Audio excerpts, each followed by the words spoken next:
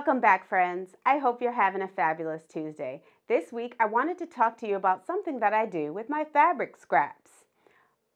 I will show you in just a second how I do this. Would you like to know? Well, if you would, you gotta stick around. I'm Nye with Ellie and Mac. Let's go, friends.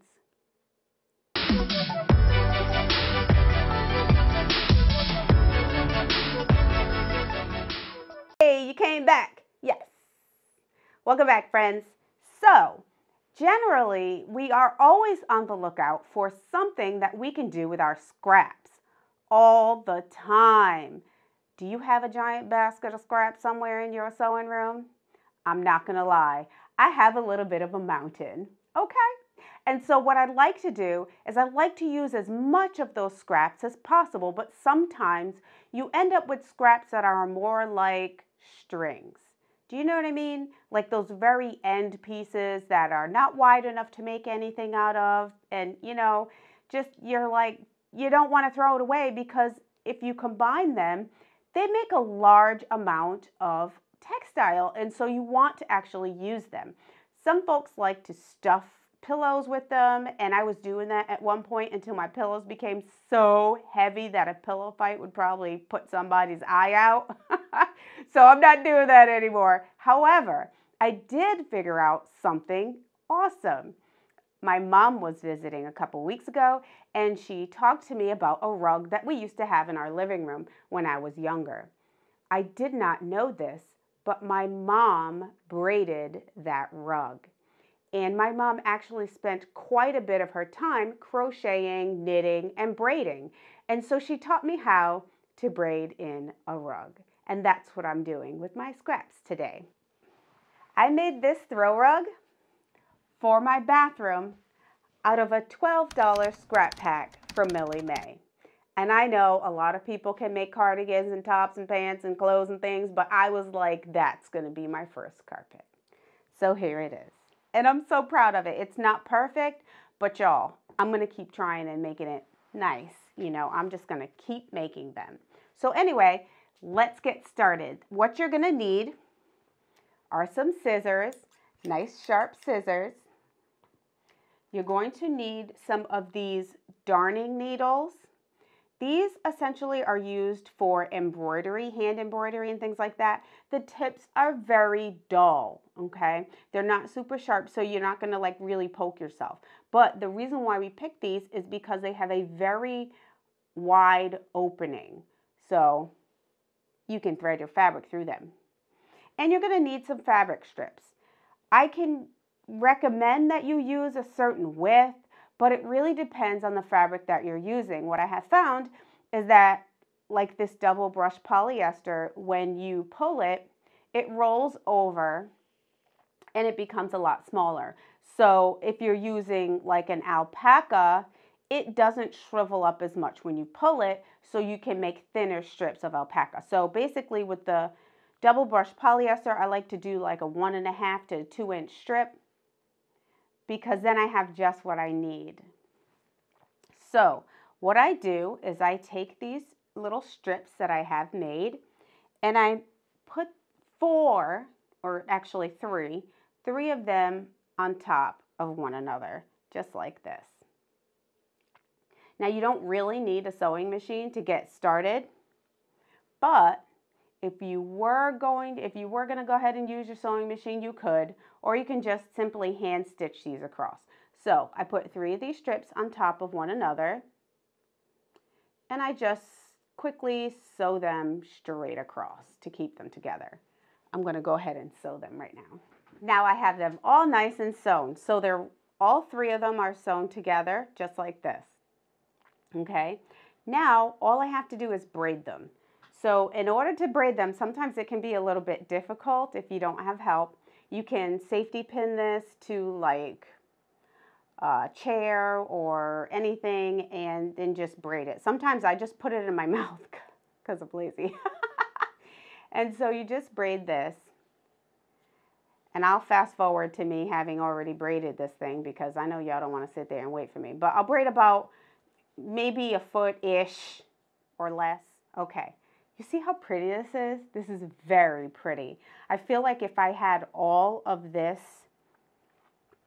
here fabric, which by the way tends to be on sale around this time because it's fall and these colors are really spring summer colors. So have a look at your fabric shops and see if they have any double brush poly on clearance right now. Anyway, so I've braided it and I've got 3 end pieces. Now you need that 4th piece because this is a braid in. So all you're going to do is take an extra strip, right? And then kind of finagle it into your braid. And then you're just going to sew it. Just going to sew it across so it stays in there. Just a second. Let me do that. Okay, now that's all the sewing machine you're going to need. Go ahead and snip those threads off. Just like that. And the funny part is my mom didn't even do this with a sewing machine. She actually just did it by hand because it really is that easy.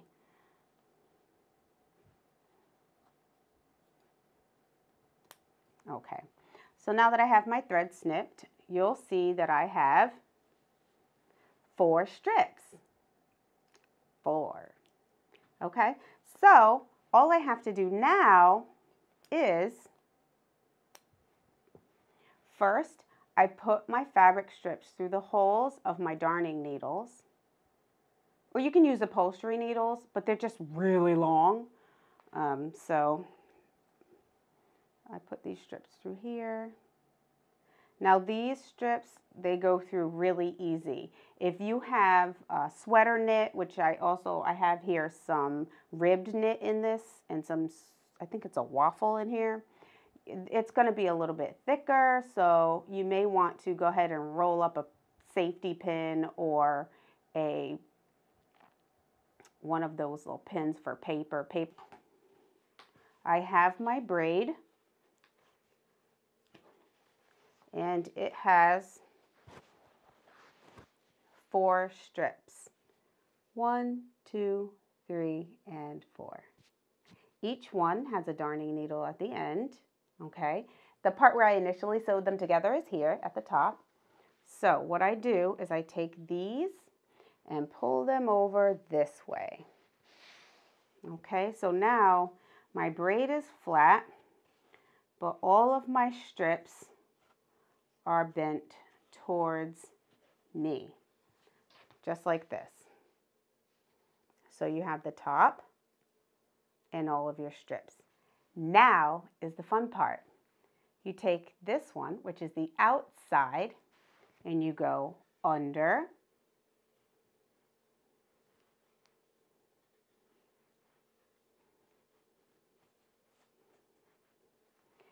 the first, and then over the second, under the third. So you're like weaving it. And I will do a close-up so that you can see, or a drawing so that you can see. And then the last one is going to go over and through the first loop here on your braid. So I've gone under, over, under, and then through here. Do you see each one of these little loops? This is where you're going to tuck your fabric in, okay? And pull it straight through. Now, tension-wise, you want to be careful because you don't want to pull it too tight, because what you'll end up with is a bowl. Now, you take the string that is on the outside, which for me here is this one, and you want to go under, over, under again, and then through the next loop.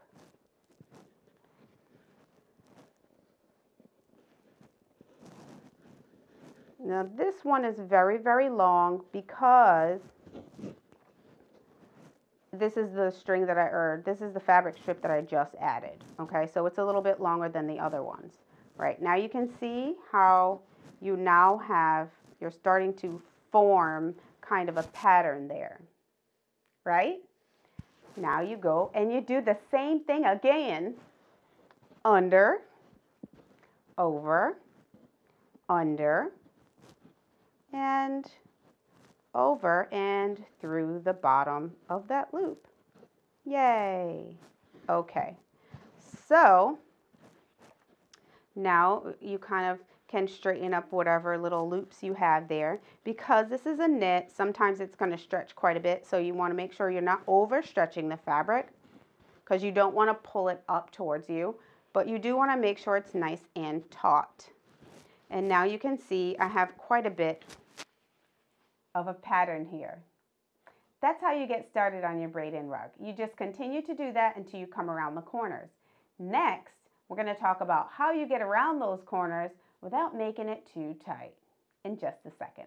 How to add strips to your rug, because this is the kind of thing that you can't necessarily make a yarn for because you'd be threading and pulling for days. So you want to make it as you go. Keep extra strips around. And it's very important that when you have some free time, just cut some strips or just do them ahead of time. So you take your strip like this and you fold it in half, and then you just snip a tiny little hole on the end. You take your strip for your rug, fold it in half, and also snip a tiny little hole. You take your strip with the hole and you put your fabric strip through the first. So the one you're adding, you take the strip from the rug and you put it through the hole on the strip you are adding. Once you have done that, you open up the strip from the rug and then you pull the end of the strip you're adding through that hole. What that does is it creates an interlocking knot. You see? Easy.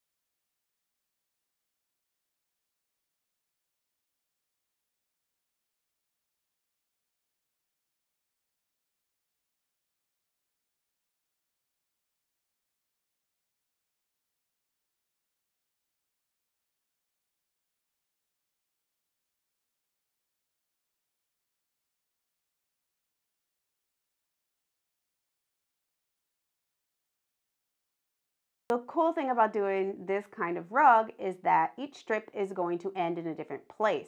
That way you don't have one spot on your rug where it's just knotty, knotty, knotty everywhere, okay?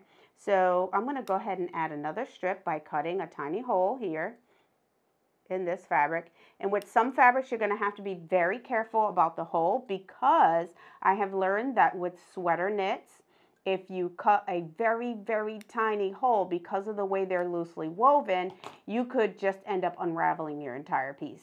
So here's one question you may have. 9. Which direction should I cut my fabric strips? Now for me, in my experience with my rug, which I actually started probably 3 or 4 different times, I have found that cutting across the grain is best for me. It allows my fabric a little bit more flexibility. When using like a fabric that has only two-way stretch, I still want to cut in the direction that's going to stretch the most for me, because I feel like it allows more flexibility in my fabric. Also, you might want to consider how your fabric rolls. If your fabric and a lot of, knits have white on one side and they have print on another, you want to cut your fabric so that your fabric is going to roll with the print on the outside.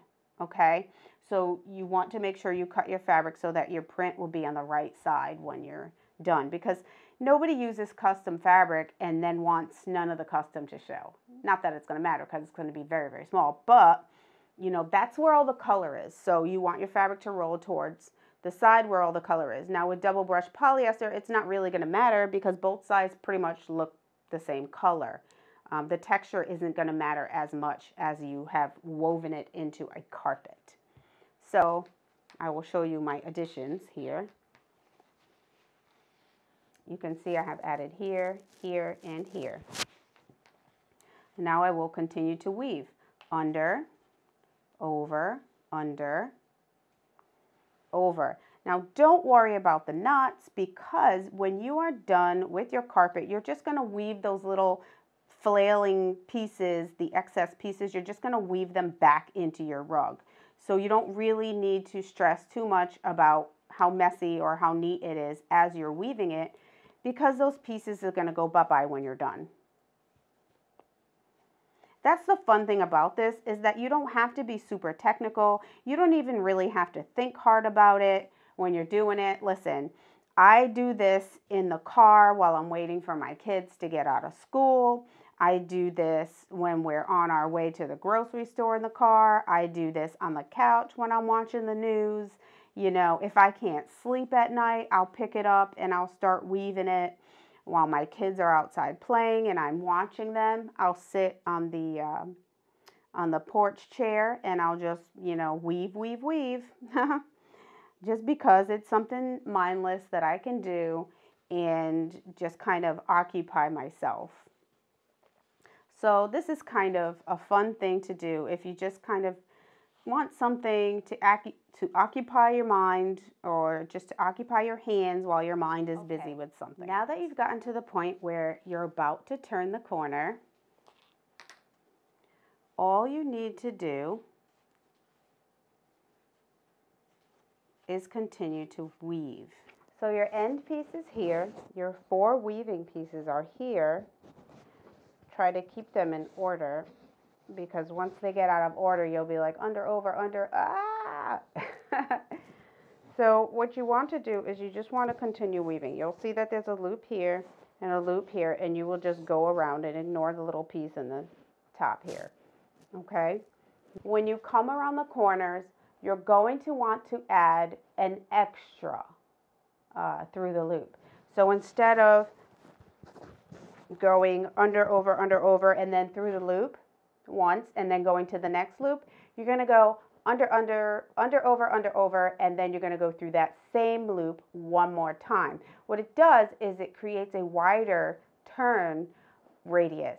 That way it doesn't just get smaller and smaller or stay the same size, because if you go in the circle at the same radius, then you end up making a bowl, and we don't want that. So we want to add some extra spread at the corners. So I would go under, over, and through this loop, and then I would do it again, under, over, and through this exact same loop again to get around the corners.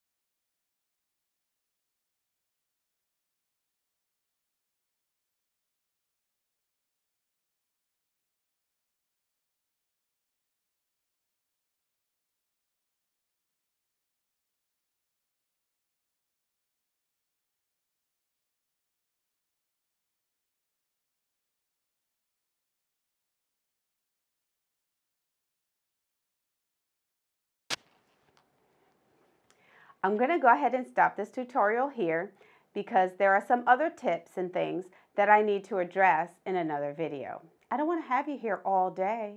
Only Nancy would do something like that. So rude. So go ahead and get your strips cut. Go ahead and get your rug started. And then I will see you next week with some tips on how to keep your rug straight, how to prevent having a bowl, how to, again, put your strips together, and yeah, maybe also how to finish up your rug. I'll be weaving all this week to finish this one. I can't wait to see yours. Okay, I hope you had a fabulous week. I had a glorious day today with you, and I can't wait to see you next week. Goodbye, friends.